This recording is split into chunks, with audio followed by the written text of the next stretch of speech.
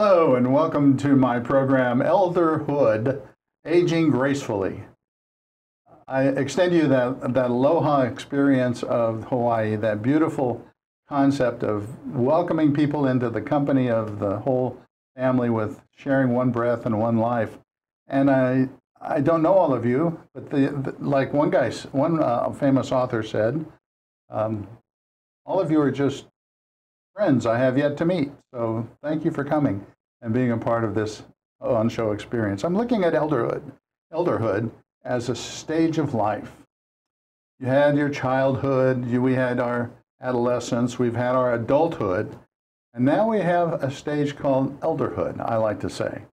Elderhood, I want to offer you as an opportunity to,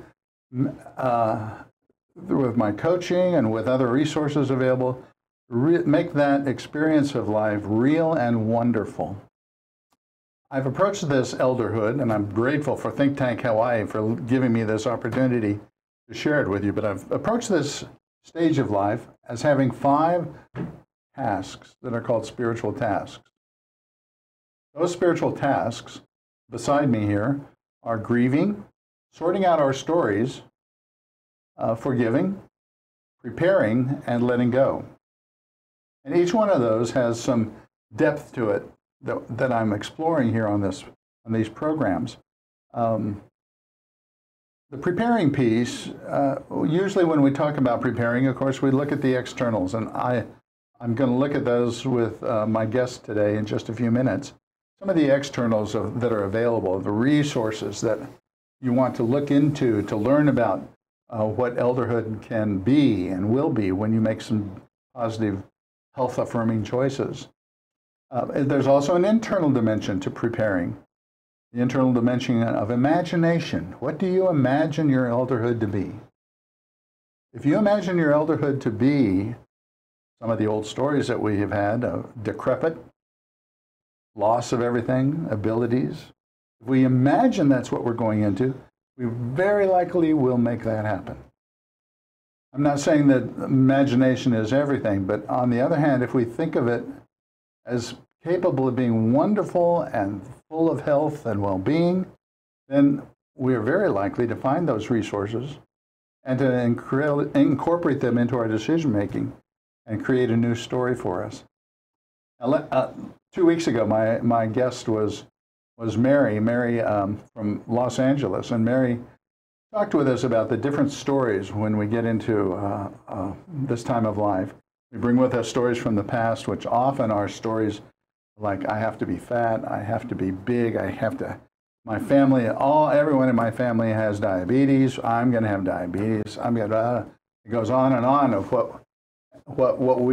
the stories that we tell ourselves and sometimes inherit. I said to be careful, because every time you hear yourself saying, I'm always, that's a story. It's not a reality. It's the story. And you can know what your stories are just by listening to yourself talk. I also told you that 2 weeks ago I was going to start a new program of health management myself. And part of that, the first piece is with my coach, is weight loss. And you probably can't tell, but I've lost 5 pounds last week, which is an important part of my new journey. I only have 55 left, and I'm going to make it. So grieving, sorting out our stories, forgiving, and preparing ourselves. Preparing for an elderhood and for a life at the end of life that is full of meaning and significance and wonder. This is our opportunity today. And I've likened this to 2 different kinds of ways of landing an airplane. I came in to land on an airplane in Asheville, North Carolina, over the Blue Ridge Mountains, and the pilot came on and said, we're over thunderstorms. I can't just go through the thunderstorms. We're going to circulate up here above the storms until I find an opening, and then we'll go in. So we were there 10 minutes, came on the line and said, okay, I got an opening, I'm going in. Well, he didn't just take a gradual approach. He dove through the clouds, and everybody was a white knuckle. It was a white knuckle experience for all of us as he as he plunged to the earth and plunged to the landing strip. That's how many of us are planning to end our lives eventually.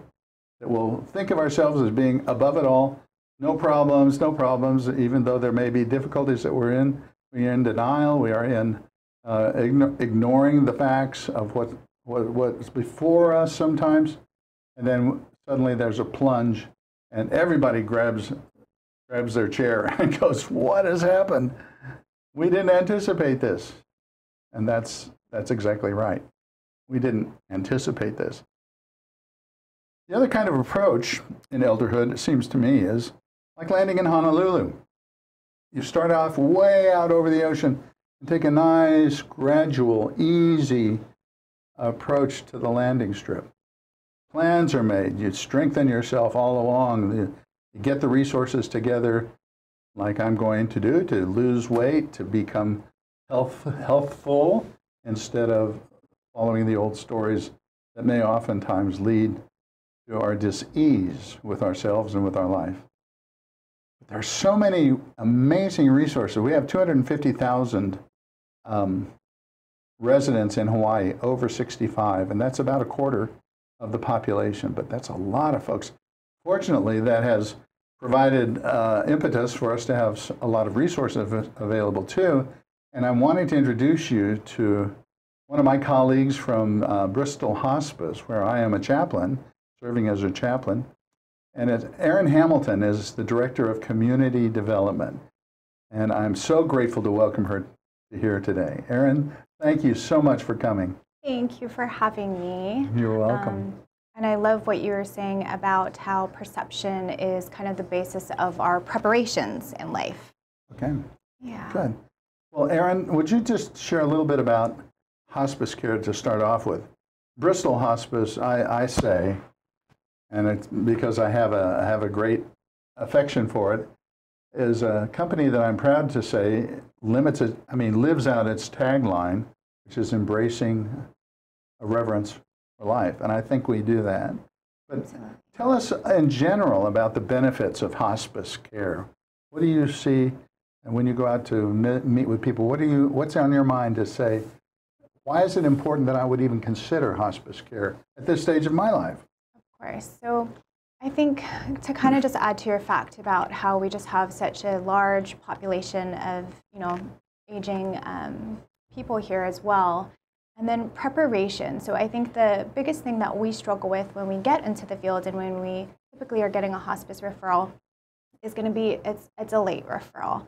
So unfortunately, a lot of the time we just don't want to facilitate these discussions with our family members, whether it be cultural beliefs or kind of just if it's a taboo subject, which I feel like it kind of is for us. You're saying even hospice, talking about hospice care is taboo? Yeah, so I think definitely nobody wants to kind of talk about that, that elephant in the room or the gorilla in the corner, and especially now that we have a lot more medical advances, we're doing a lot more treatments, it's important to be hopeful, but I think it's also important to kind of just talk about all possibilities and just be prepared for that as well. So, one of the things with hospice care is not only preparing the individual, but as well as the family and giving them support too, like yourself. So they get a chaplain, they get a social worker, they get a registered nurse, case manager, they get a nurse's aide. They have their attending physician as well, and a physician from the hospice as well. Their medical equipment, their medications, that's all a part of it, and it's just what we all paid for. Like when we pay our Medicare taxes, that's where it's going. And I think a big part of that perception is, number one, we don't want to talk about it because it's kind of taboo, or we don't want to offend or give up hope. But at the same time, it's important to kind of acknowledge that we're all getting that same ticket to that same place, and let's just try to embrace, like you're saying, the reverence of our lives. And I'd like to say, ride the coattails of one thing you said, which was having the family together. We have it's a great advantage to us and to the family when we can bond with the family earlier in the process of that dying process, eventual dying process, and really walk the journey alongside them rather than wait until they suddenly land in our laps, and they're frantic, the family's frantic, the patient's frantic. What's the first prescription for being eligible for hospice care? The first prescription, or 6 months? Yeah, so they would definitely have to have a terminal diagnosis of 6 months or less by two physicians. Typically, it's going to be the referring physician, the specialist, or the... Two physicians? It would be two, and then usually our physician, the hospice physician, is that second certification. But that's nothing usually that the families usually, or the patient usually has to worry about. It's really just kind of taking that leap and let's just talk about this. Because it doesn't mean that you're giving up hope. And there are, as we would say, hospice graduates, which you kind of know about. And those are going to be patients that maybe do get a little bit better. And they are able to get off services and maybe pursue a little bit of treatment that they were willing to or wanting to pursue prior. Or maybe they gained a little weight, or their functional ability is a little bit better. And then they can always come back onto hospice services later on. So if we have a chance to bond with that family right at the beginning of getting that news, 6 months out, there's a death, imminent death, probably in 6 months. We can bond with them and walk that journey. We can bring all these resources to bear on the comfort and care and peace of the patient and the family. Absolutely. And then also after. So I think the biggest part of why patients often do not want to talk about it with their family members is because they don't want to worry them, right? We don't want to we don't want to burden my children, we don't want to burden my husband or my wife. But at the same time, when that person is no longer here, the family is usually the ones kind of left with that situation to kind of deal with. So that support in terms of like the chaplain, the social work, and the bereavement is offered even after the We've got about a 1 minute to break, Erin. Sure. I'm sorry, I took a long time talking first. What are one or two aspects of Bristol Hospice that you think set that service apart from the others on the island? Oh, definitely. So I think then the first thing is that we offer a lot of palliative care. So I think that, a lot of the time people think that hospice is only for end of life or the last few hours, but we can do palliative radiation, we can do IV hydration, a lot of things that maybe 10 years ago or even presently some other hospices wouldn't be interested in doing. So I would say the palliative services. Palliative means to cover. I don't know if you've ever, what pallbearers are. They took care of the covering over the casket, which was the pall. So palliative comes from that same word. To cover the pain, to cover the anguish, and to ease life then through that. Is there one more thing about Bristol that you think is really wonderful? Oh, I would say that we have amazing staff like yourself, and our clinical staff, our medical directors are really, really involved. Our nurses are just super caring, and we do probably the most nursing visits with our patients. That's important, especially We're going to come back and look at some resources that are available in this community. Erin has an amazing website I want to introduce you to, and please stick with us. Aloha, I'm Jane Sawyer with the Small Business Administration and one of your hosts for Adventures in Small Business, a partnership with ThinkTech and with the Hawaii Small Business Development Center, the Mink Center for Business and Leadership, and the Veteran Business Outreach Center, all serving small businesses in Hawaii and telling you the story about their strategies, their ideas, their drive, and the way they help Hawaii succeed and be a bright light in small business. You'll find it here every Thursday at ThinkTech. Thanks for joining us, and we hope to see you soon. Aloha, this is Rob Hack. My show is Exporting from Hawaii every other Thursday from 12 to 12:30 p.m., where I bring in people involved in the entire exporting infrastructure in Hawaii, including government, academia, and manufacturers and shippers themselves. Please join me every other Thursday, 12 to 12:30 p.m. on Exporting from Hawaii. Mahalo.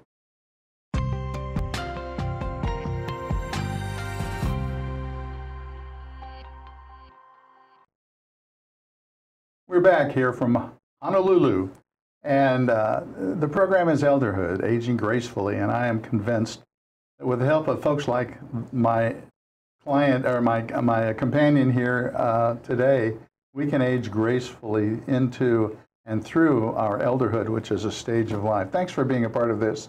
And thanks for ThinkTech Hawaii and all that they make available to us to share these explorations, to challenge our intellects, and to enable me to share with you some of the coaching, basis of my own coaching for elderhood, which I would do with you if that's something that you would like to get involved in.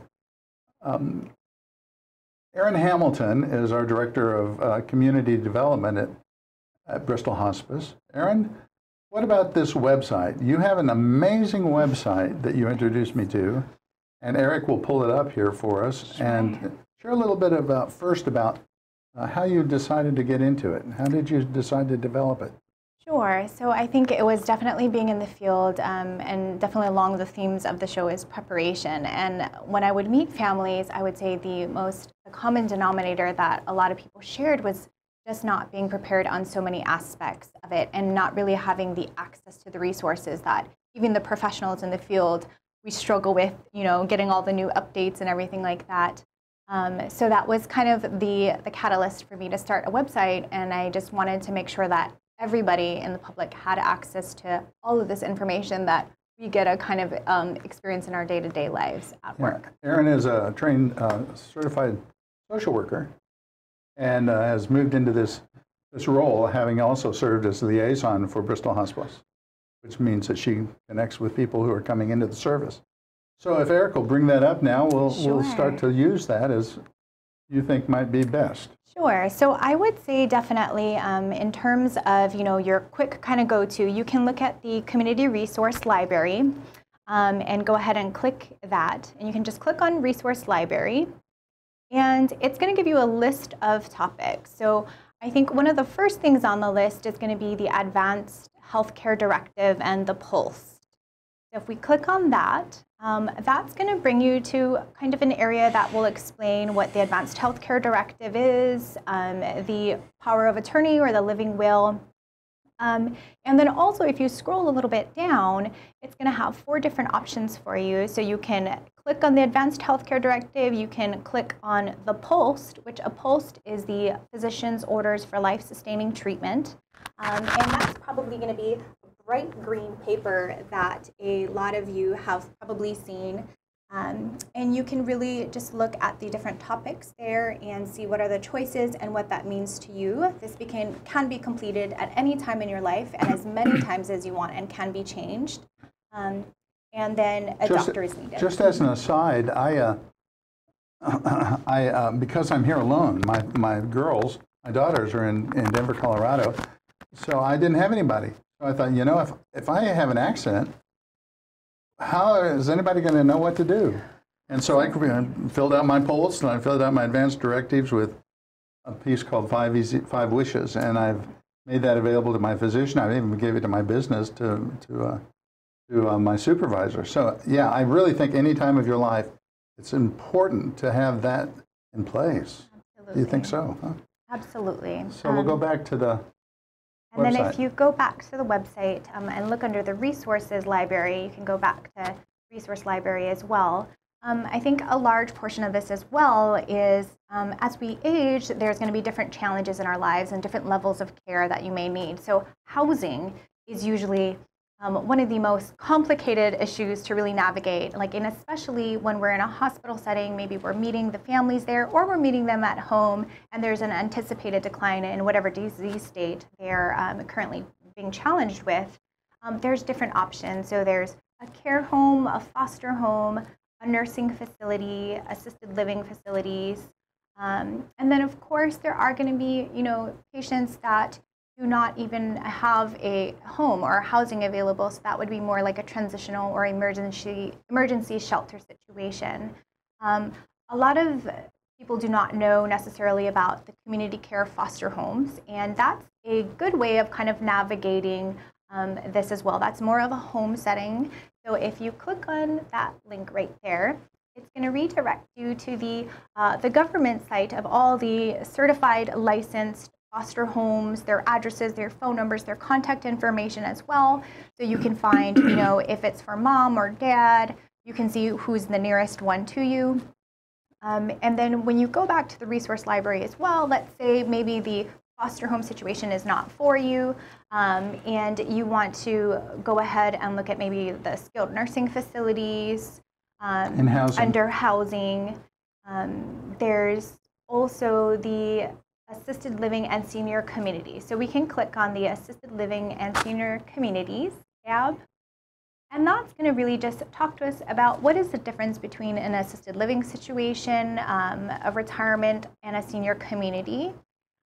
So, the assisted living facilities are going to offer, your meals, they're going to do your laundry, but what does that look like financially? And really kind of just, again, going back to the idea of preparation and planning.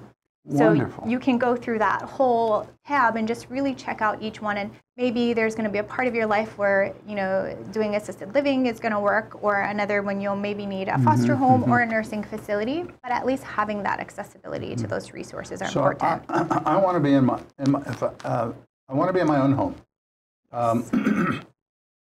Let's say I have a 6 months to dying prognosis for whatever reason.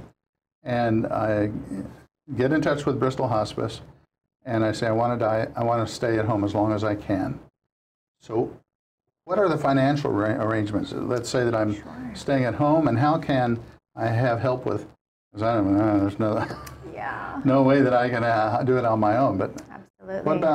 What are the financial arrangements available for the rest of that 6 months for me? Yeah, absolutely. So definitely I would say the most common thing is most people want to stay in their home, right? That's very, very normal. That's what we all usually want, 9 out of 10 of us. So hospice services are paid for by Medicare when you're in the home setting. Or, Medicare. Right, correct. So when you're 65 and older, it's going to be Medicare. If you're 65 and under, it's going to be either your typical insurance that you have, whether that be HMSA or Kaiser or Medicaid. Okay. That would cover it as well. And then if you have, let's say you have an HMSA plan, some of them will actually pay for you to be in a nursing facility. But again, if that's not the route that you want to go, your Medicare or your normal insurance would pay for that to be in your home setting. That would include your entire staff, your interdisciplinary group, so that chaplain, all the nurses and medical help, as well as the medical equipment and medications as well to help sustain you in your home setting. When I worked in Denver, a hospice in Denver, in the Denver area, it was set up as a long-term care facility. That's how it was established, but specializing in hospice care. Yeah. So we had patients who were there for several years on long-term care, and then we would recertify them every 6 months for the eligibility for hospice care within our facility. I understood that the facility went that direction in the first place so that Medicaid could be used for room and board. Is that accurate? Yeah, so if a person qualifies, I think the big thing, and actually if you go to the website too as well, there's a section for what is Medicare and what is Medicaid. So I think I often hear those terms kind of switched back and forth, and really the difference is going to be Medicare is, if again we're 65 and older, Medicaid is going to be based on financial criteria. If a person meets financial criteria, they would be able to, the hospice benefit pays for them in the room and board situation in a long-term care setting like that. Oh, okay. Yeah, okay. Yeah. What else? So if we're going to go back to the main resource library on the website, I would say that a big part of it is definitely like kind of what you're talking about is support groups and senior centers as well. So, really just talking to everyone in your situation, in your circle, and just finding others to connect with and see what has worked for them and what hasn't worked for them, and really just getting that feedback as well. So you can go and click on the different links and see, in your town or your zip code, which support groups or senior centers are available. So I think that's definitely resourceful as well. So there's a lot of resources out there, so many. So even dependent upon your diagnosis. So let's say you have renal disease or Alzheimer's, or mom and dad has Alzheimer's or dementia. A lot of the time too, the resources are there for the family members, right? Because yes, the patient's going through it too, but then the family members, the spouse, are going through it as well, and often just need someone to touch base with and kind of reflect about what they're going through. Yeah. Yeah. Cicely Saunders, who originated hospice care, was a social worker, a physician, a nurse, and a self-proclaimed member of her Church of England. And she identified 4 different pains in that. There was a social pain of relationship with others and financial issues. Sometimes there was a pain of the physical pain, of course, medical pain. I mean, medically addressed. There was the pain of what was the third one here? And then the fourth one, the spiritual pain. But she built hospice care around those 4 pains and really around her own personality. So we inherited that. Yeah. And our interdependent or interdisciplinary team is made up of those folks, the social worker, the medical director, nurse, and CNA, the bereavement caregiving for community, and then also spiritual care. So all hospice attempts to do that. Bristol Hospice has its own special abilities, I think. This is going to go global. I have friends in Sweden and other places, or Finland, who are going to watch this. So it's applicable anywhere, but your specific, I mean the general categories, but your specific offering of this website is just a gem, Erin. Thank you. Thank you. And I know you've done this out of your own selfless desire to help, and thank you very much. Of course. And I just want to throw it out there that it's 100% free. There's no signing up or anything like that. Anyone can access it. And the more we know, the better we can prepare and make decisions. So thank you so much for having me. It is just a really a pleasure, Erin. Thank you. Too. Thank you. In my coaching, I want to help you make your elderhood real and wonderful. And I can do that through groups. I can do it online with you individually. Make it real. Make it wonderful.